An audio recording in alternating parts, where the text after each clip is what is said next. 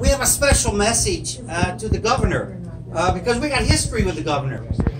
We've been to this place with the governor and dealt with him on issues we disagreed with back in 1986. When he was governor back then, it was all the farm crisis then. And then, you know, we showed up in the 90s, 1997, when he was trying to push the death penalty. That's our Catholic governor. The death penalty. How obscene. So now here we are, 2014. 2016, 17, it's dizzy. Governor Branstad now is going to China. And he's going to sell globally what he's done to Iowa in industrial agriculture. Him and every governor and all the Democrats and the Republicans since the 50s have sold their soul to corporate industrial agriculture. And they have sold their soul to oil. And this pipeline's all about that. It's all about the farm crisis of the 80s. It's all about the oligarchy. It's about our governor. And we're Catholic workers, and we have a special message for him.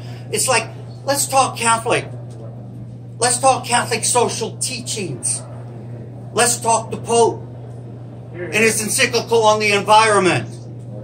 Let's talk about our generation, baby boomers, me and the governor, and anybody over 60 who's lived in Iowa.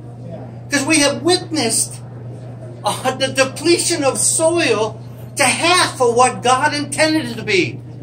And it was all there 200 years ago. That's when the Pope was telling us to get a reference. And after the World War II, we've accelerated that depletion.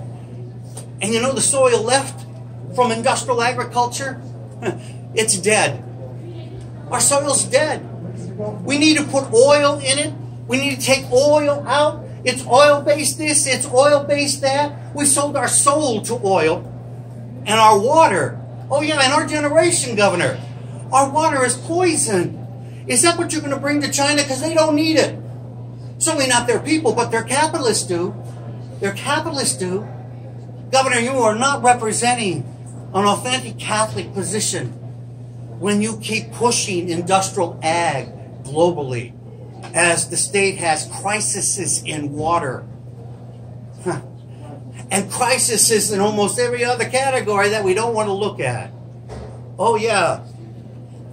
We also got arrested when you sent the National Guard to Honduras to play those dirty wars in the 80s.